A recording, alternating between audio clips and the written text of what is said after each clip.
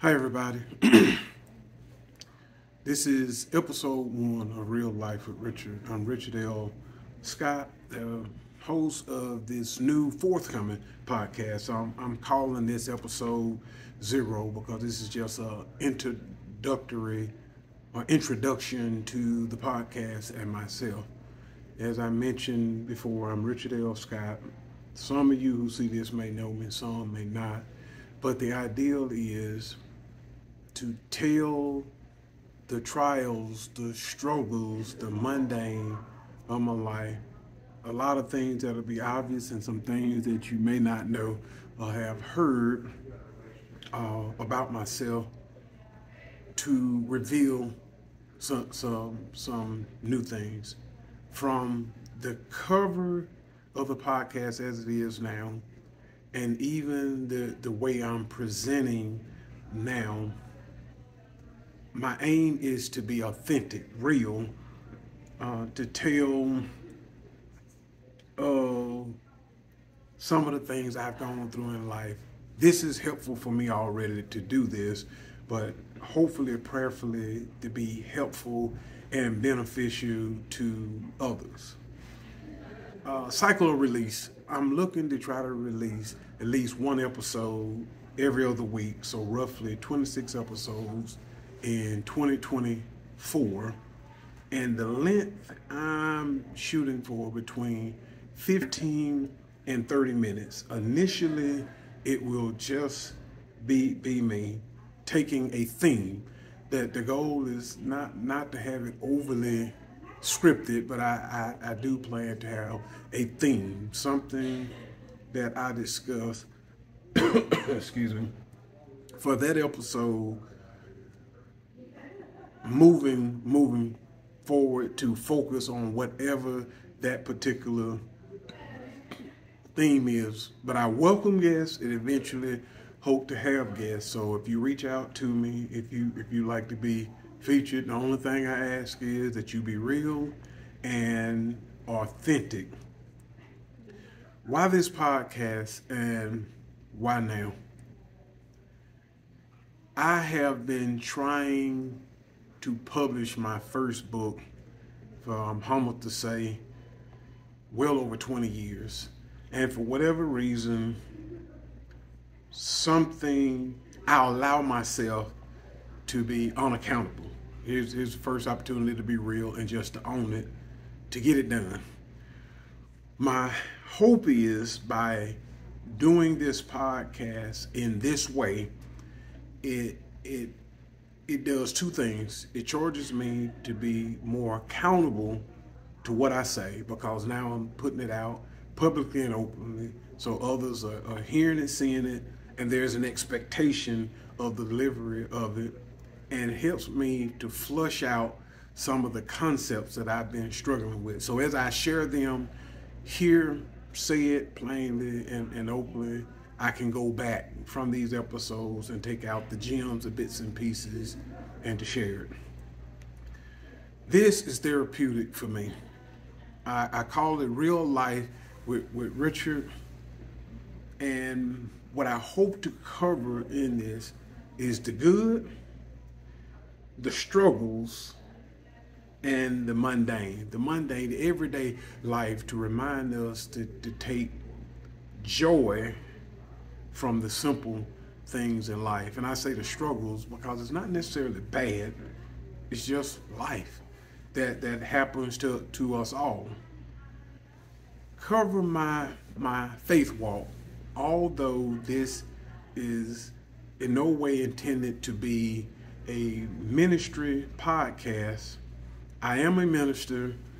I am a follower of Christ. I don't apologize for that, and thus it will come out throughout the episodes, and even staying so and doing so, hopefully that's beneficial for some. There have been those who have asked me indirectly, and some have wondered, well, why are you not pastoring now? That too, I promise, if you come back for future episodes, I will dedicate at least a segment, if not an entire episode, explaining that. So my faith walk, and what does it mean to live daily as a Christian and not just preaching on Sunday or teaching on Wednesday, but what does it mean for you being a Christian and living out that faith walk? Why I love being a technologist, as I refer to myself, I also have a YouTube channel, The Black Christian Geek. And a friend once said to me, after I referred to myself as a geek a couple times, she said, "Richard, you're not a geek." And I said, one or two things.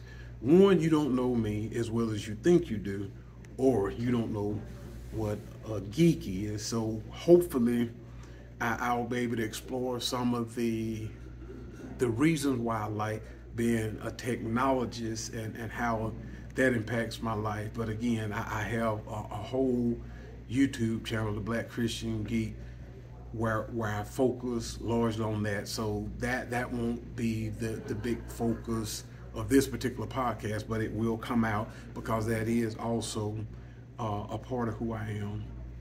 And thirdly, I'm a natural encourager. I genuinely like to see the best in others and how what I learn from others helps to make me a better person. So what do my friends say about me? I recently met with some of my high school classmates, and we were discussing some things. And one of the things I said to one of the friends while I was sitting at the table, I said, even when we remember things accurately and it's historic, we want to be careful how we tell those stories later in life, because who we are now is not who we were. And we want to allow those who have grown to live in the space they're in now, and not the person that they were, but the person who they've become, who they have become. And even as we all strive to be better, who we desire to be, if we're not that now. Case in point,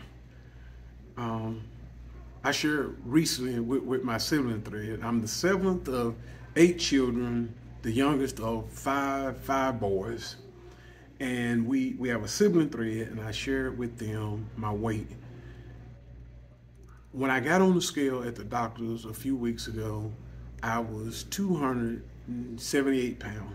That is the second heaviest I've ever been in my entire life, and the heaviest I've been in 19 years.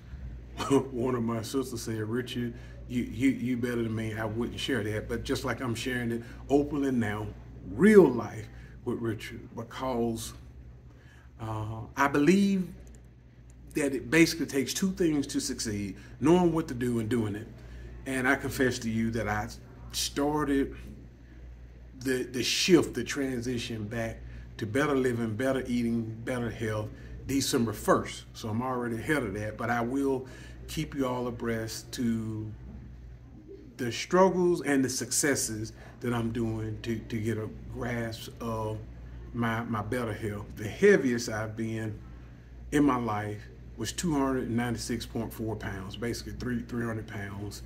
And in my adult life, I had gotten down to as little as 210 pounds when I was a avid runner. I've completed a marathon in my life. So a 90-pound span, that's literally almost a third of, I had lost almost a third of what I weighed. And a few weeks ago, it was 278 pounds. My goal is basically to drop approximately 40 pounds over the next 6 months. So stay tuned. We'll see. Real life with Richard. There will occasionally be tears. Why tears? I was explaining to my 5-year-old that all tears are not tears of sadness. There are tears of triumph. There are tears of victory. There are tears of relief. There are tears of joy. And some things I share no matter how many times I tell the story, I know I'll cry. When I was actively pastoring, a member came up to me once and he said, Pastor Scott, you would make a pretty good preacher if you weren't crying so much. And I think it's easy to make a blanketed statement like that when you don't know the story behind the tears. So I assure you, with this real life with Richard, there'll be plenty of tears, but I will take the time to explain the stories behind the tears, and hopefully that we won't just be having a crying fest, but that we will learn from it and what we can grasp from that and grow from it. Now, here's some questions I want to ask as I'm preparing to close out this episode 0 promotional Real Life with Richard podcast. Stay tuned, coming in 2024. But have you ever wondered, am I the only one going through this, whatever this is? How will I make it? Can I recover? I shared my story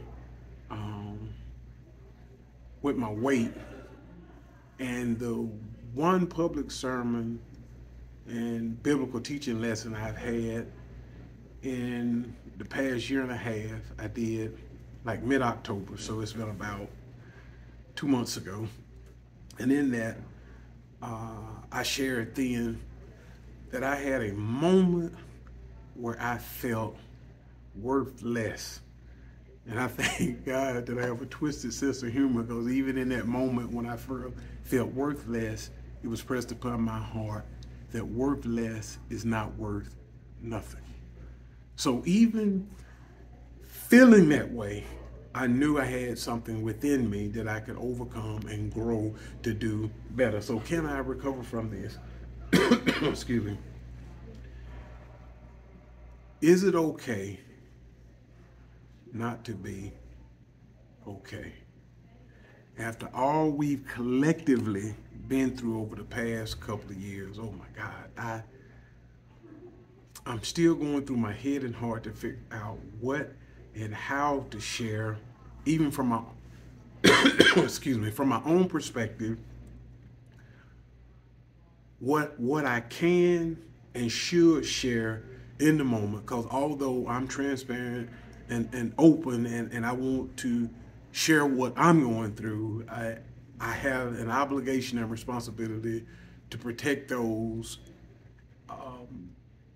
others who may not want some of this information shared. But what I've just been through, what we've collectively been through as a family in the last 18 to 24 months has been quite challenging.